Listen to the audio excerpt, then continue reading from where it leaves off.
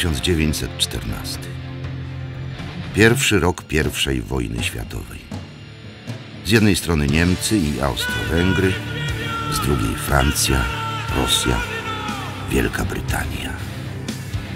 To najwięksi kapłani tej hekatomby narodu. Polski wówczas nie było. Byli Polacy. Działdowo zostało zajęte przez wojska pruskie 27 sierpnia o godzinie 11. Odwrót oddziałów rosyjskich generała Artamonowa zamienił się w bezładną ucieczkę w kierunku Mławy. Działdowo zostało odbite dzień później, praktycznie bez walki. Bitwa pod Tannenbergiem, zwana przez Niemców odwetem za Grunwald, skończyła się prawdziwym pogromem armii Narew generała Samsonowa. On sam stracił życie, podobnie jak około 40 000 jego podwładnych.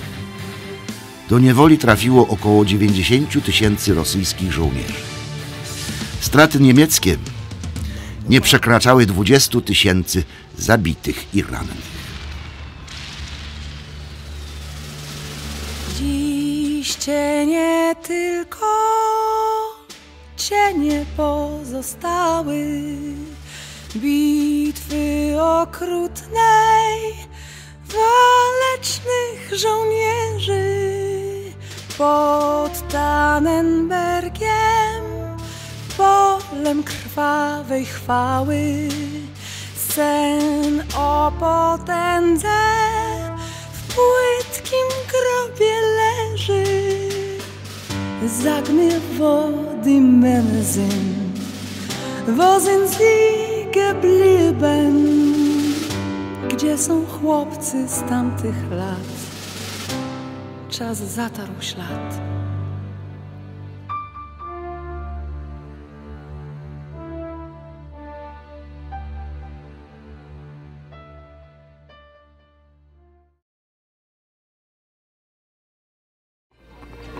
Dowódca Błękitnej Armii generał Józef Haller pojawił się w mieście 7 lutego 1920 roku.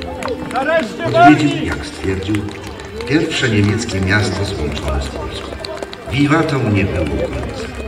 Tego dnia następne nie obfitowały już w łatwe sukcesy. Lipcowy plebiscyt na Warmii i Mazurach, decydujący o przynależności tych ziem do Prus wschodnich lub Polski, przyniósł Polsce klęskę. Mazurzy z sąsiadujących z Działdowem powiatów zdecydowanie opowiedzieli się za Prusami. Sierpień przyniósł nie tyle czarne, co czerwone chmury.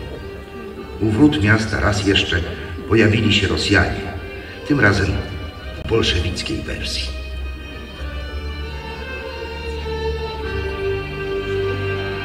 Powstańcie wszyscy nadszedł czas, do broni Haller wzywa, któż jak nie on powiedzie nas, pękniem bez łódź ogniwa, nie skańmi ziemi naszej dróg, tak nam to pomóż Bóg, tak nam to pomóż Bóg.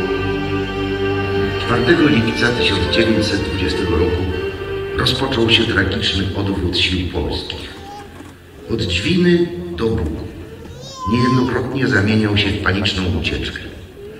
Bolszewickie armie frontu zachodniego Michaiła Tuchaczewskiego triumfowały. Najskuteczniej nacierał szybki trzeci korpus konny Gaja Hangaja. 14 lipca zdobył Wilno, 19 Grodno.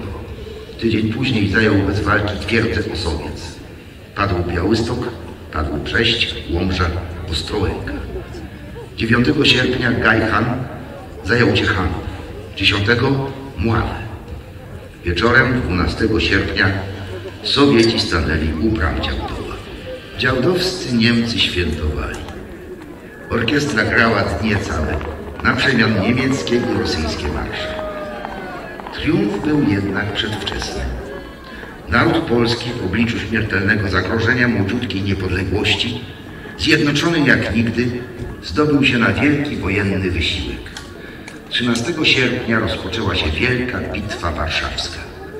Sowieci ponosili klęskę za klęską.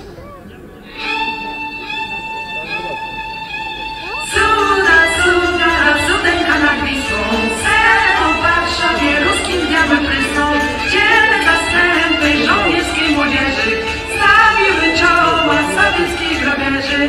Zatańczymy Roberta Zacheja Chodownego, nie masz tu odpust, nic nam cenniejszego. Zatańczymy Mazur,